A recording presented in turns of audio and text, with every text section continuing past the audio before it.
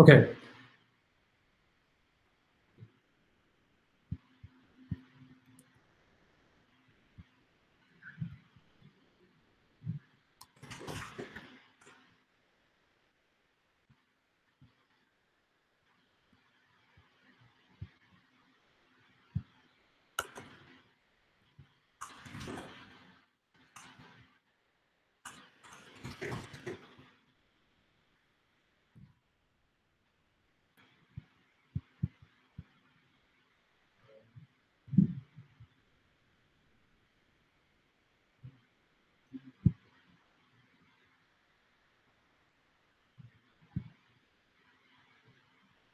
Okay, it's working. Okay, guys. Oh my God, it was Open Broadcaster software. Can you guys bring everyone over here? So if you still have that other live stream, can you just paste the link to this in that chat? Because I am never going to use Open Broadcaster software again. I'm only using Google Hangout. All right. Okay, so it's fine now. No, everything is working. Everything's better. I'm live. Good to go. We got everybody in here. Great. Works much better. Hi guys. Okay, so we're going to start off with a 5-minute Q&A, and then we're going to start building a recommender system. Okay, we're going to talk about several types of recommender systems in this episode, and we're going to do it in an iPython notebook. Okay, OBS sucks totally. So let's start off with a 5-minute Q&A, and then we're going to get started. All right. So come on, give it to Google Hangouts, right? I'm using I've been using Google Hangouts since forever. I just tried to do something different because I wanted to up the quality of my stream, but that was just never again. What projects are you programming for fun? Right now, I am just making content. I really wish I had the time to just do some research, make some publications, but join a research group online. But I love making content even more. So that's what I'm doing right now. If I wasn't, the project I would be working on is probably trying to push the field forward in terms of Bayesian, like probabilistic programming, like trying to move past deep learning into something that requires less data and computation. How are you going to use TensorFlow? Not this session. What do you think of TensorFlow Fold? I've never heard of that. Lag came back. Okay. Damn it. One question. This one's the one. Okay, you work at Google. I don't. Apart from your videos, what do you recommend to learn machine learning from? Udacity has great courses. Udemy and also Andrew Ng's course. Lag is not back. Lag is good. Video is okay. Okay. Okay, no lag. Thank you. Okay, so we're gonna answer 3 more questions and then we're gonna get right into it because we've been lagging and doing some dumb things. Okay, can you suggest a math book for machine learning? I would recommend Khan Academy. I would actually not recommend a textbook because every time I read a textbook, it just, I don't absorb it. You know, like I'll read it and I'll like get it for a while, but after like a few months, I'll forget everything. So the way to do it is not just practice makes perfect, but practice makes retention. You have to continuously practice this stuff. And the way to do that is cheat sheets and Khan Academy, like short bits of information as you go in your journey, okay? Rather than just sit there, read an entire textbook, and then forget it after a few months, okay? How can a student get involved in machine learning research? Join a research group online. There are several. If you go to the machine learning subreddit, they have a weekly reading group, so that would be a good place to find people. What do you think of DataCamp, DataQuest, and similar? All great projects. I don't know about them in particular. How many years have you been studying? On and off for like 4 years. What are your thoughts on C++ for ML and deep learning? C++ is great. I don't have time to deal with deadlocks and like syntax and the STD library. We're focused on algorithms, and that's why I use Python. Can you recommend research topic for CS student? Focus on unsupervised learning and generative models. Can you recommend machine learning and management, how they go hand in hand? Management, like management for a company? Well, you can try to find if you model your company as a machine learning problem, you can find what tasks are most profitable for your objective, and your objective could be to maximize profit for your company. So if you were to look at the data of what people are doing in your company, if you were to put that in an Excel spreadsheet, and then you could find those features that are most relevant, and then improve efficiency in those areas. Okay, so one more question and then we're going to get started. Which is best reading books for? What do you think of Harrison Kinsley's Sentex YouTube channel? Yeah, Sentex is great. He's currently the most viewed guy on YouTube, but yeah, he's a great guy. Okay, so we're gonna get started. But Suraj, what do you? Oh wait, Jake said, Suraj, will you make some time to make a video about hyperparameter tuning? Yes, Jake, that is coming up. Hyperparameter tuning, that is coming up for sure, because that is something I need to talk about. Practice makes permanent, exactly. So let's get started. But one thing is, every time I do this live stream, someone asks me to freestyle, so I'm just gonna freestyle off the dome right now on something. So someone just say a topic, and then I'm just going to freestyle without music. I felt like last time was good, but it wasn't amazing, so I wanna make this one amazing. How do you get control system with TensorFlow? That GitHub link. What if Siraj is just generated by machine learning? Human learning, robots. Okay, robots. When I was in 7th grade, I made my first robot. It flowed on the floor like it was a little float bot. I see the desk, green enemies looking at me, telling me you can't make that. No, not. I said, no, I'm gonna make it anyway. So I went back and went my fiddle in place, yo. I put meteors and other things together and it made a little contraption. Man, it was against the weather. It went out in the rain. It got no short circuits. It came back, man. It was my lurking back. Okay, so that was it. Okay, so now we're gonna get started with this. And I didn't build a robot in 7th grade. It was more like 10th grade, okay? So that was a storytelling wrap, and now we're going to get started. So let me start screen sharing, and then we're gonna do this. So guys, let me give you the link to this, by the way. So I have the link, and we're going to review this together, and I'm gonna put it in the description. So, okay, so here's a link to the code. Let me send you this, the link to the code, and I wanna give a shout out to some people because I forgot about that. Nestor, Dan, Siddharth, Siddhant, Kapil, Dan, David, okay, Alpha. Okay, so that was it. 417 people here are watching. I'm so excited for recommender systems. Okay, because there's so much cool shit we could do with this. There's so much to talk about recommender systems. Okay, so guys, let me add this to the description in real time. Okay, boom, link is there in real time. Now we're gonna start screen sharing. Okay, here we go. What do I wanna screen share? I wanna share my screen, okay? So now that we have that, let me minimize this Google Hangout, and we are going to do this, okay? Here we go. So let's start at the very beginning of this. Let's look at the very, very beginning. And I'm going to minimize my screen. So let's get started with this, okay? And let me see here, let me see here, let me see here, let me see here, okay? Great. So let me maximize what we've got here. We're gonna build a song recommender. Okay, so the data set we're gonna use is, also let me show myself because I need to show myself. New screen recording, not screen recording, what was it? It was movie recording, okay? There I am in the corner. Hi, okay. All right, so great. So I'm there like always. So we're going to build a song recommender. And now how are we going to do that? How are we going to build a song recommender? A recommender, this is a problem that Amazon has, Netflix has, Hulu has. Every website has this problem. How do we personalize content for users and how do we feed it to them? Okay? So that's what we're going to that's what we're going to think about this live stream. How do we personalize content for users and feed it to them? Okay? And a dating recommender, we're gonna do that too in the next weekly video, not this video. So before we even think about this, let's talk about the goal of recommender systems is to identify relevant data for our users, whether that's articles, movies, games, people, places. In fact, let's just look at what Amazon recommended for me. Okay, let's see what did Amazon recommend for Siraj? What do we got here? Valentine's Day. That's not personalized. What do we got here? Recommend.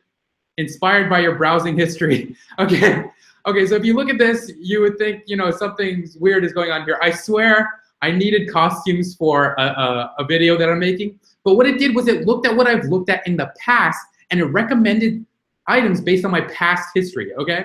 And books on machine learning. So it's looking at my past history. But it's not just my past. It's what other similar users have looked at as well. We're gonna talk about these different types of systems in a second, okay? So I was looking at I'm looking at making a video, and I needed costumes for it that were, anyway, like a whole choir singing my name. Anyway, that's for the system. So there are 3 types of recommender systems, okay, that we're going to talk about. The first one is content-based, the second one is collaborative, and the third one is popularity. Okay, so we're going to go through these step by step, okay? But before we talk about any of these, and we're going to talk about them in depth, we're going to first load our music data. So let's look at our music data, okay? What do we have for our music data?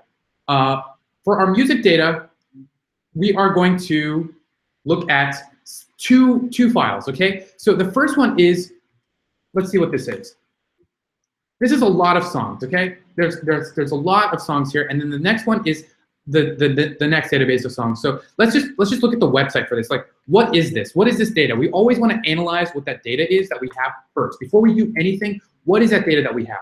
So this is the data set, and it's a mixture of songs from a bunch of music websites and user ratings, okay? So it's a collection of songs and the ratings that users gave those songs. So Last.fm's a website, Thirsty, This Is My Jam, Secondhand Songs. It's a bunch of different ratings by users of their favorite songs. That's what we're gonna train our model on, okay? Now we have 2 different data sets. Our job is to integrate this data, okay? This is a very important part of the data processing pipeline. We want to integrate this data, okay? So to integrate this data, we're going to use pandas, okay? So what we first do is we say, okay, here are our 2 files, okay? And let me make this a little bigger. These are our 2 files. One's a CSV and one is a triplet, okay? These are triplets right up here. The triplet is user ID, song ID, and listen count, okay? So we want to integrate these 2 together. So the first thing we'll do is we will read the table using pandas, and we'll store it in this variable, and then we'll say, okay, let's define those 3 columns, user ID, song ID, and listen count. Then we're going to read the metadata, which is that other file that we had, and we're going to store it in this variable, song df2. So df means data frame. So we have 2 data frames, and we're going to combine them with pandas merge function. We're going to combine both of them, and it's actually one of those. So whenever we're integrating 2 data sets together, sometimes there are duplicate columns, and we can drop those duplicates and replace them, okay? And the way we do that is what we specify what that column is that's a duplicate, so that we can then replace it. So in our case, song ID is the one duplicate across these 2 data sets, so we'll replace it. And that's how we merge it. And the final result, the integrated data frame variable is called song df. And we can look at what this now looks like, okay? So once we have that done, let me give you guys the full file as well. Yeah, let me give you guys the full file. Hold on a second. So you guys have everything. So check this out. So here's the full file, which I haven't pasted. I was just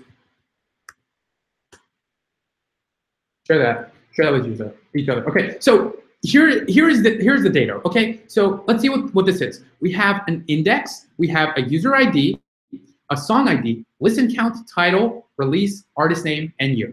What do we want to do? We want to. It is very similar to an inner join in SQL, exactly. But it's using pandas. It's the same conceptual idea. It's not SQL, but it's conceptually the same. Exactly. Well, so someone asked, what feature should we be using? And that's a great question. So with deep learning, architecture engineering is the new feature engineering, okay? If there's anything you guys remember from this session, remember that architecture engineering is the new feature engineering. That means that all of that engineering complexity that we had to do, thinking about what features are relevant and what features aren't, doesn't matter, because with deep learning, it learns the high-level features from whatever features we give it, more or less. There are some caveats, okay? More or less, but it learns those. And so the complexity then moves to the architecture. Rather than hand-tuning features, we're hand-tuning models. What are the hyperparameters? What are the types? What is the type of neural network we want to use for this specific data set? Okay, so in our case, what we want to do is we want to predict a song for a user. The songs, sorry, plural, songs that this user will like. We don't want to predict artists. We just want to predict songs. So what is something we could do that could just make it easier for us to look at and just make it easier for our model in general? Well, why don't we do, so the first part of this is we're going to be doing the data transformation step. We've already integrated our data into one file. The next step would be to clean our data, but our data is relatively clean. I mean, there's not any really, it's a relatively clean data set. So let's just move right on to transformation. And the transformation we're going to do here is we're going to combine the song and the artist columns together, because we don't care about the artist, we just care about the song. So just for simplicity's sake, let's just go and combine these two columns. So what's happening here is the first thing it's doing is we're going to create a subset of the data. So the first 10,000 songs, that's what we're going to focus on. The first 10,000 songs, we're going to merge the song and the artist title into one column. Okay, so it's one column that we're going to focus on. Now we're going to show the most popular songs in the data set. And so what does that look like? We're going to group them by the listen count and the percentage. So there are 4 lines here. Hey, Quantum, really appreciate it. Mikhail, really appreciate it. Okay, so we're going to show these most popular songs. Okay, so we're going to start off with, this is what it looks like, but let's talk about these 4 lines of code in detail. So let's talk about these 4 lines of code in detail. So what we're going to do is we're going to say, what this does is it groups, so the first line is it groups them in order of listen count descending, okay, the listen count. Then it gets a total sum of listen counts to calculate the percentage, and that is what's on this right-hand column. Then it's going to add a new column called percentage. To calculate that percentage, it summed up all those listen counts, and it had to calculate the percentage, and it does this by dividing by the listen count times 100. And that's going to give us this 0.45, 0.32. And then finally, it's going to list them in the most popular songs at the top. Okay, so now we have this subset of data. And this is what we're talking about, right? We wanted something really simple for us to look at, for us to understand. Now, if we really wanted to, we didn't have to do this step. We didn't have to, but it's simpler to look at, okay?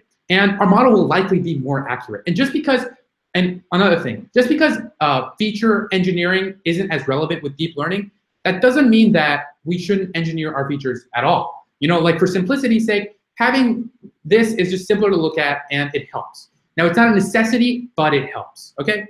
And whatever you do can have the difference, can that last mile difference between, you know, your model being 98% and 99% accurate. If you're trying to get there, then yeah, go ahead and make it more simple. Okay, so that's what we did for that. When do we get to hear the choir? Frederick, we'll talk about that later.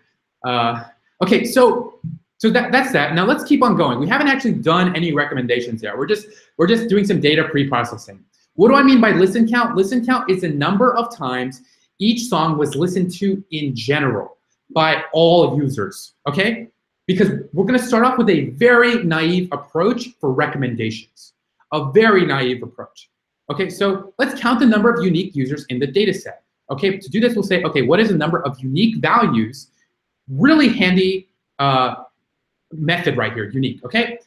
And then we say, okay, well, there's 365 users in this data set. Great, just so we know how many users there are. And whenever you're looking at a data set, be sure to look at these things, okay? Use iPython notebooks, look at all of your columns, analyze your data, see what count of users there are, what count of everything there is.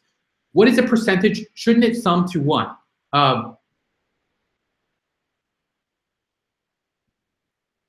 No. So the percent, it's not percentage in relation to all songs. It's percentage in relation to.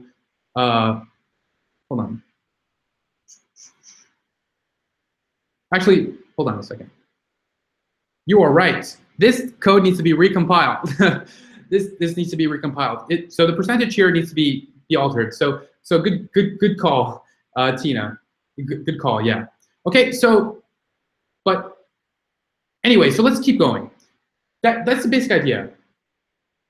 Okay. So we're gonna count the number of unique songs in the data set, about 5,000, and now we're gonna create our song recommender. Okay. So the first thing we'll do is we're going to split it into training and testing data.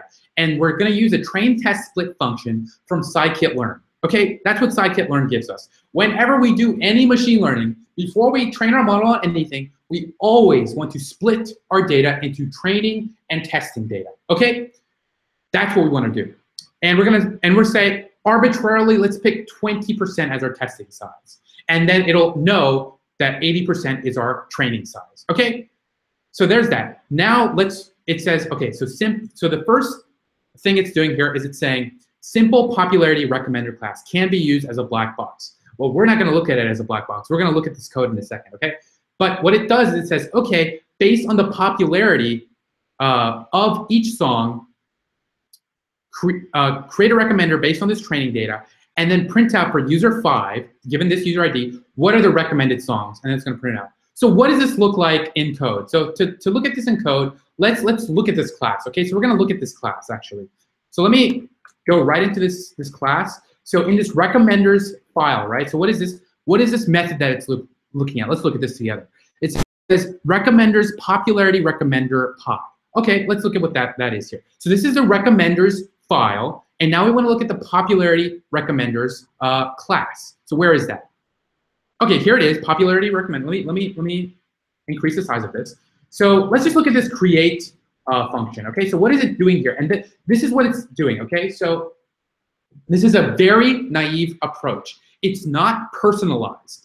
What it does is it says, okay, based on your training data and a user ID, we want to get a count of the user IDs for each unique song as a recommendation score. Okay, so basically what it's saying is, how many times has each song been listened to? And then sort the songs based on a recommendation score. Now, what is that recommendation score? The recommendation score is given by the score that the user gave it, and we can find that. Hold on. The score that the user gave it. Hold on a second. So we're calculating the score by the number of times that a song has been listened to in general. And that is that metric that we're using for the score. That's it. Then we rank those. So we rank those in order. So all this is doing is it is giving you, for any user, the top 10 recommended songs in general. And it doesn't focus on the user, okay? It's not focused on you. It doesn't care about you. It doesn't care. I care about you, but it doesn't care about you, okay? I'm sorry. But that's just life, okay? But it's saying, what are those top 10 songs that are going to be recommended to you? And those top 10 songs are just in general. They're just the most popular songs. There's no personalization happening here. This is the naive approach. So if we give it user 5, it's going to say, okay, here are the top 10 songs: Harmonia, Undo, and then Dog Days. Okay, well, what about for user 8? Harmonia, Undo, and Dog Days. It doesn't care about the user. That's the naive approach, okay? And this is before machine learning. So I wanted to show the most trivial case before we do machine learning, okay? That was the most trivial case. Now we're going to focus on, exactly, Kevin, it's the top 10 songs based on the listen count, okay? So now we're gonna focus on the personalization case, okay? Now we're gonna talk about some machine learning, okay? You guys ready for this? So to talk about some machine learning, okay? Now we're gonna do a different type of recommender system. It is called an item similarity. The top songs are based on just listen count. That's it, so far. Hakora, listen count, okay? So focus on item similarity based recommender systems. What the hell is this? Let's talk about this. So here is a great website. So there are two types of recommender systems, okay? There are content-based and collaborative-based. Content-based predict what you like based on what you've liked in the past. Collaborative systems predict what you like based on what other users liked. Now, most major services like Netflix and Hulu use a hybrid approach. So it's not just what you like, it's what you liked in the past and what other users liked, and it combines those approaches in a way. But right now, we're gonna focus on collaborative. Sangram, you're not too late. Right now, we're gonna focus on a collaborative approach, and we can split the collaborative approach into two different approaches, okay? Item collaborative and user item collaborative. Let's talk about each, okay? So let's talk about, let's see, which one do we want to talk about first? We want to talk about item, okay? So let's talk about this. So user item. So what does user item collaborative approach look like? Well, look at this. We're creating a matrix of values. So for each user here, we list their rating for each item. So, you know, this user right here would, let me share this link as well. Okay, check out that link. So this user, all the items that they like, okay? All the items that this next user like, all these items that this next user like. From this matrix, we're gonna calculate similarity.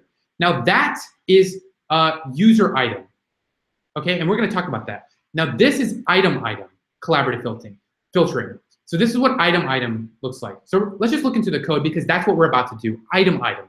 So it's saying, okay, so create this item similarity recommender, initialize this class, and then create it for a user, and then print out the recommendations. So let's look at this code, okay? What is this code doing? So, okay, so here we are in item similarity recommender, okay? So let's look at what it's doing. Here, there's a bunch of these helper methods, but what is that main method that we're looking at, okay? What is that main method? The main method is, okay, right here, generate the top recommendations, okay? So here we go. So the first thing it's doing is it's going to create a co-occurrence matrix. Okay, that's what it's doing. It's creating a co-occurrence matrix. Let's talk about what a co-occurrence matrix is.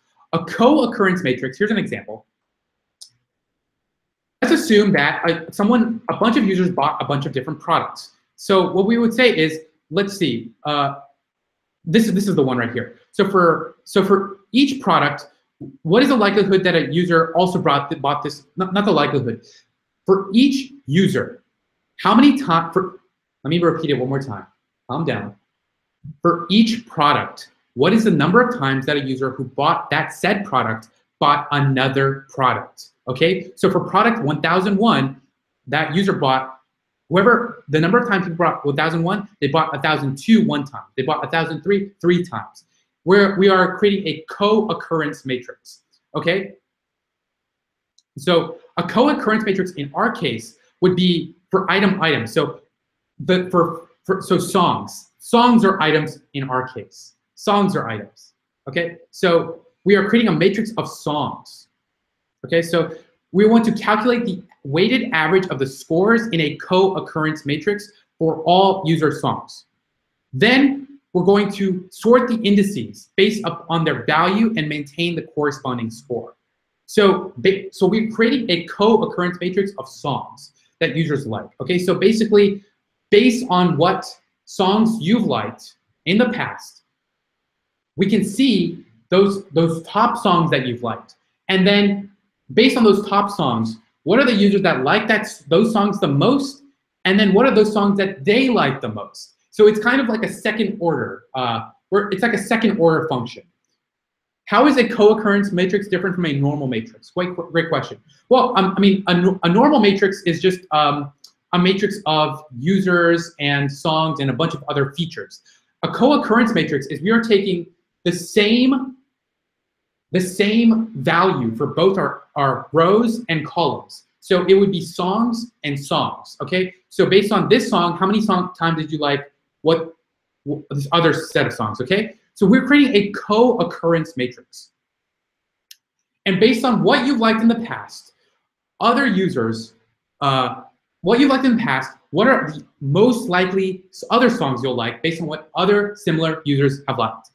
Okay, so that is what we did for the personalized song. Okay, and they tend to be sparse matrices. Kyle, great insight.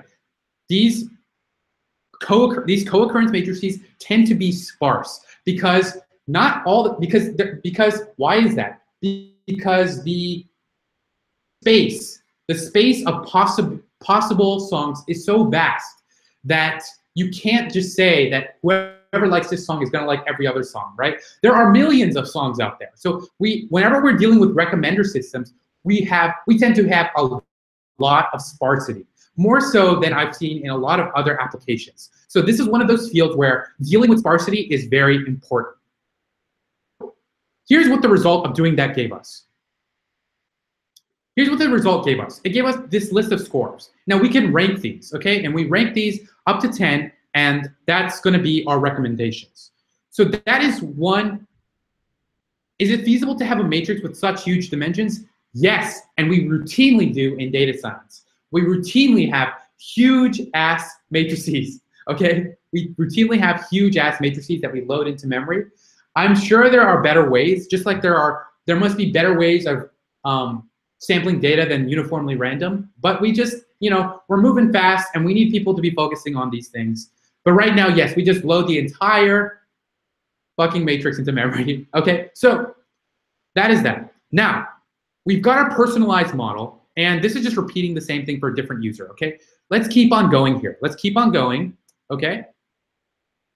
And we could use the same matrix for songs. So based on a song, what is a similar song you'll like? Why? Because the first one used a second order. It looked at not just a song. It used a co-occurrence matrix to see based on these songs. Let's see what users like. Now this is just looks at the raw song matrix, and it gives us scores for that. Now this is not using deep learning. I want to say that right up front. This is not using deep learning. It's just using linear algebra via matrices. Okay, that's all it's using, and we can get good results from this. Okay. Okay, so some people are saying that they prefer it when I code, and I got feedback last time that they prefer it when I don't code. So we're gonna see. This is the first live stream I've ever done where I'm not doing any code. I'm just having it there. So I'm gonna see feedback based on this, and then overall I'll decide how to move forward. Like I already decided this live stream not to ever use OBS ever again. So that was one thing, and then based on the feedback in general from here, I'm gonna decide if I'm going to code next time or just look at it like this, okay? So we'll see. So make sure to give me your feedback, brutal, honest feedback. You know me, guys. You know how I love it, okay? I'm here waiting for you to code. Okay. Okay, we are going to get to deep learning, okay? Clone yourself and do both. I wish that was possible. Coding is better, okay. I'm gonna post a notebook. All right. Coding is you, yeah. Yeah, okay. Okay, so I'm gonna code a mix, coding. All right. It's getting difficult to follow. Okay, so everybody wants code. Okay, clearly. Okay, guys. Okay. You guys missed me. I promise that next live stream I will code. Okay, but it's just that this one I've set up so that I don't code because that was the feedback that I got, overwhelming feedback. Okay, so but now I promise I'm gonna code from now on, moving forward. But let's just keep going with this. Okay.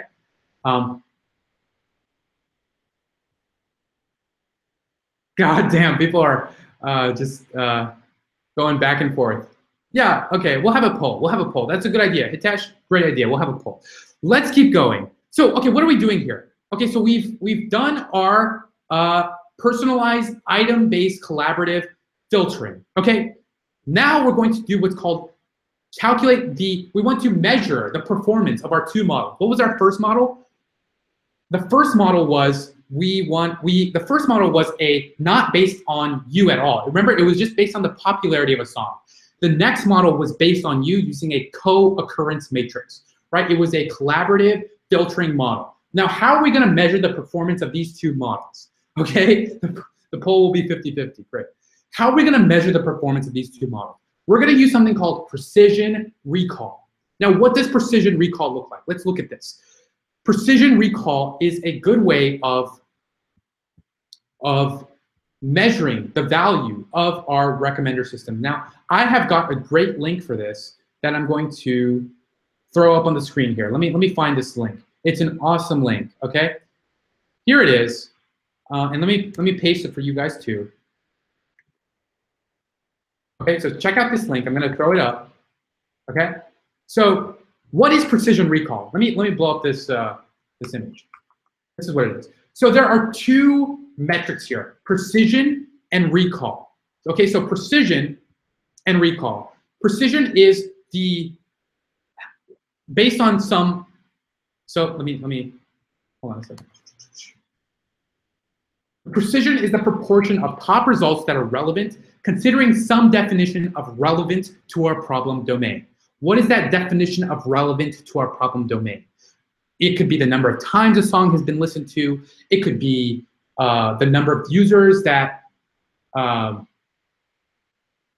all liked a song, some value of relevancy, okay, that we're going to define. And recall is that would measure the proportion of all relevant song results included in the top result.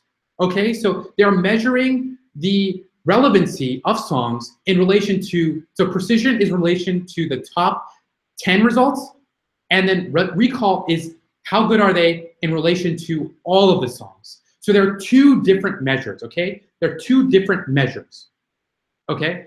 So I promise next live stream I'm going to code every single bit, okay? I promise. Because you know me, every live stream I have coded everything, okay? So I will continue to do that. That's where I feel most at home. I'm just gonna do it this way this one time. All right, so we're gonna use precision and recall to calculate this. Now we've got a class that does this, okay? And when we get to the graph, we're gonna plot the graph. This is what it looks like. This is what it looks like. So precision is the y-axis and recall is the x-axis. And what it looks like is, let me make this bigger. What it looks like is, it looks pretty much like the item similarity model has higher values for recall and precision up to a certain point. So basically, this tells us that our item similarity model is better than our popularity model. It's more accurate. Now, Amit made a great point. F1 score is also a good measure. Okay, there are several. Precision is one, recall is another. F1 score, there's a lot of ways we could measure how good a how good a model is in relation to another model. Okay, so that was it for our item base. Now we have one more type of recommender system that we're going to look at. Now, this is a matrix factorization-based recommender system. Okay, so what am I talking? What is this? Hold on a second. Okay, so hold on. What is this? Okay, DMV calling me. Okay, so now what we're going to do is we're going to create this recommender system, okay? And we're going to talk about GANs in a second, but okay, so my phone is in my ear right now. Can you let me just shut this off. Okay, so let's focus on our recommender system to do this, okay? And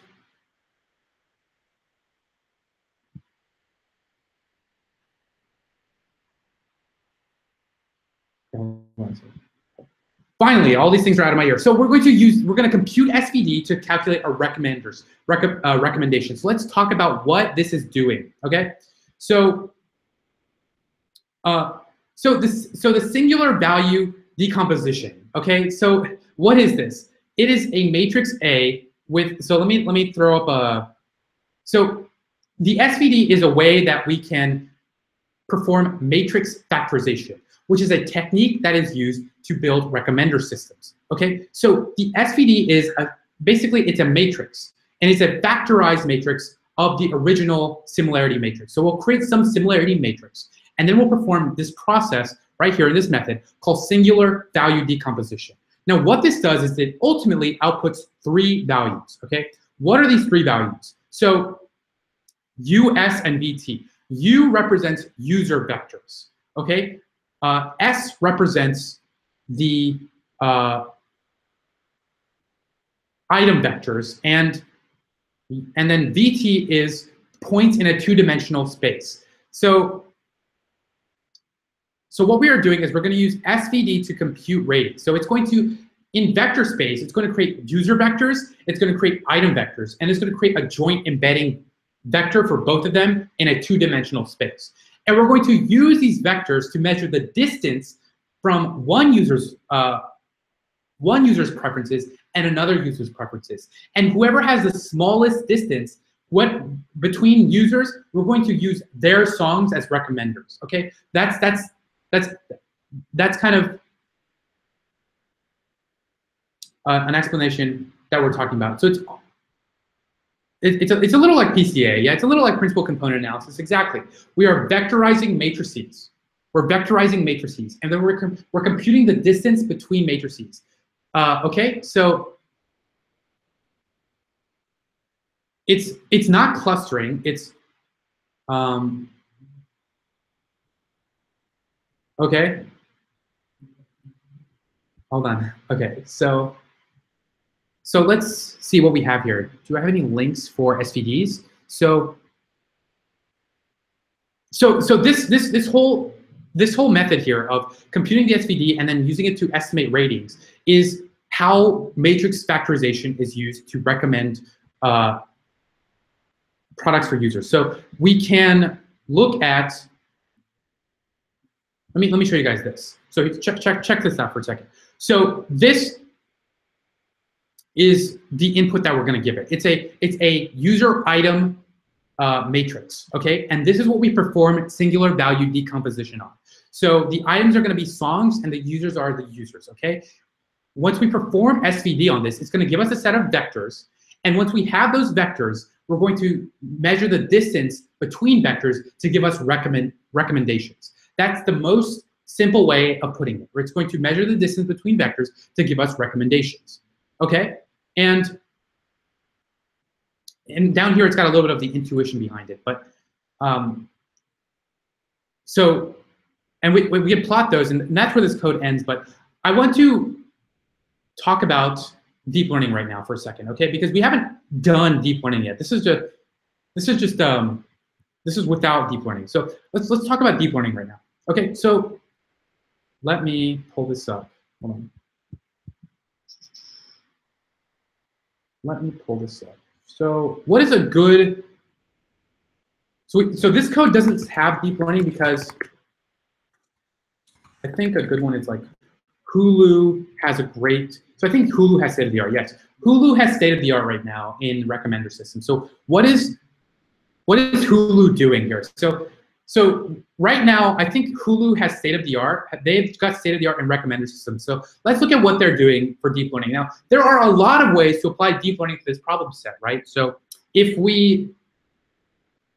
so here's one way, okay? So their method is called CFNAID, okay? That's what they call their method. They definitely need some marketing to help with that name. But so what they did was they said, okay, let's take an example. Now here's an example that they're using. And let's say a user rated 4 movies, Transformers, SpongeBob, Ninja Turtles, and Interstellar with the scores 4, 2, 3, and 5 on a 5-star scale. They're going to create a joint probability of that vector, factorize it as a product of conditionals by chain rule. Now, what the F did I just say? So this is what it looks like. It's going to calculate the probability of that the user gives Transformers a 4-star rating conditioned on nothing. Then it's going to give the probability that a user gives SpongeBob a 2-star rating conditioned on what just happened. And then the probability of Teenage Mutant Ninja Turtles conditioned on that, conditioned on that, conditioned on that. So you see what I'm saying? This is a chain rule. It's a chain of probabilities based on what previously has occurred. So it's a chain of probabilities. And each conditional is modeled by its own separate neural network. And the parameters for all of these neural networks are shared amongst all models. So it's got several neural networks for all of these conditionals. Can you imagine how many neural networks they're using for this? Okay, so they've got a lot of neural networks, and they're going to minimize the negative log likelihood of the probability of the vector among all users. Okay, so that is like the state-of-the-art way of doing it, okay? So we could black box all of this, right? Obviously, it's 10 lines of code, but we're just looking at it theoretically in detail. Like, what is the cutting edge right now in the field? Okay, so And let me show you guys this link as well. So bleeding edge right here. Okay, so let's go back to where we were. And yeah, so I think we went through all of it actually, yeah. Okay, so cool. We went through all that code, and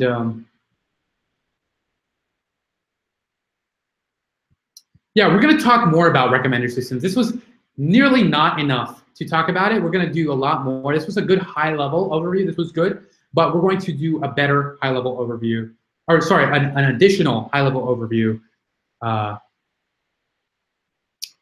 later on, okay? Stop screen sharing. Okay, back to me. Hi guys, okay. So that was it for the code. And we're gonna end with another 5-minute Q&A, okay? So what else is on, guys? We're going to, I will link to code for a deep learning based recommender. Right now we want to learn the concepts, okay? Deep learning, there's a lot of conceptual things we have to learn about recommenders before we get to deep learning. Because I think that deep learning for recommender systems is the most complex task right now in deep learning. To me, it's actually more complex than generative adversarial networks. So we're going to talk about it more. This was clearly not enough. I'm not satisfied, but I'm satisfied. I'm satisfied with this live stream, but I'm not satisfied that I've talked about it enough. Okay. So rap about music recommenders. I rapped already, guys. Okay. Okay. Rap about music recommenders. Okay. So that was the fourth person. So here we go.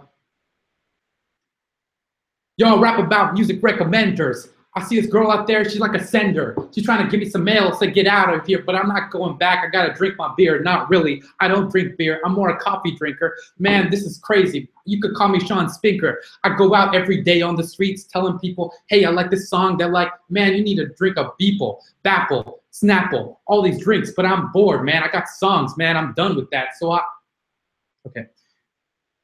Is it possible to write a collaborative filtering algorithm without deep learning? Yes, absolutely. Yes, that's what we just did. Okay, and I should have clarified that.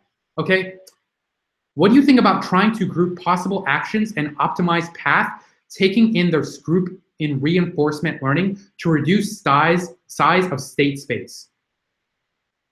Okay, reinforcement learning in general should be applied everywhere. It is going to be applied everywhere because yo, PathNet. Okay, PathNet by DeepMind. Okay, PathNet. Let me link to PathNet. But this is so dope because they applied reinforcement learning to a neural net architecture. Check this out. Check out that link. I'm gonna link to it in the description for people watching this. But it used a reinforcement learning agent inside of a neural network to find the optimal parameters. So get this for a second. It is looking inside of, it is using an AI inside of an AI, which is a neural network, to find the optimal hyperparameters. How dope is that, okay? And so that's that. So yes, we can use reinforcement learning everywhere, including recommender systems.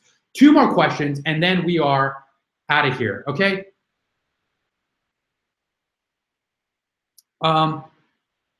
How much usage data is typically required to make a good performing recommender system? Rocio, great question.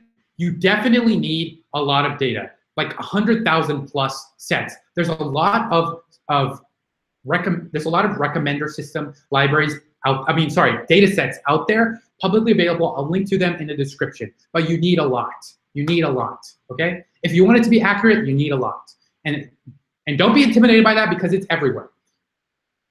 Okay, actually, I'll take 2 more. Favorite entrepreneur.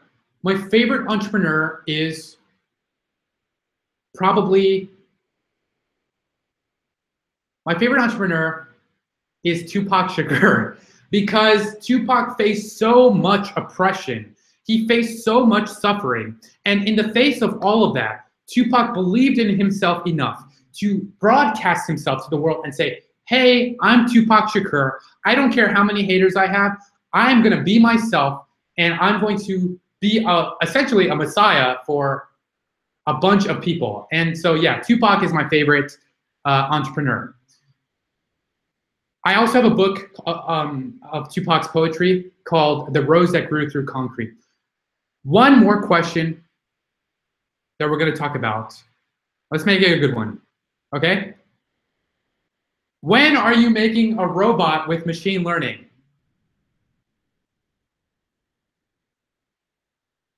Next video. Okay, I just said it, so now it has to happen. So the next weekly video, we're going to make a robot, okay? So Hitesh, if you want to do research, post in the Slack channel. Guys, we need our own research group, okay? We need our own research group. I want publications coming out of this community, okay? You guys are so smart. We need to build a research community, okay? We are going to build a research community, okay? We are going to publish. We're going to build a brand that publishes world-class machine learning research, okay? So that's what we're going to do, all right? All right, so that's it for the live stream, okay? And next time I'm going to code everything. This time I didn't. I love you guys. And for now, I've got to edit this next video. I just have to edit it myself. Like, Udacity has offered me an editor, but I just cannot do it. I just have to do it myself right now. Okay, so that's what I got to do. And thanks for watching. Bye.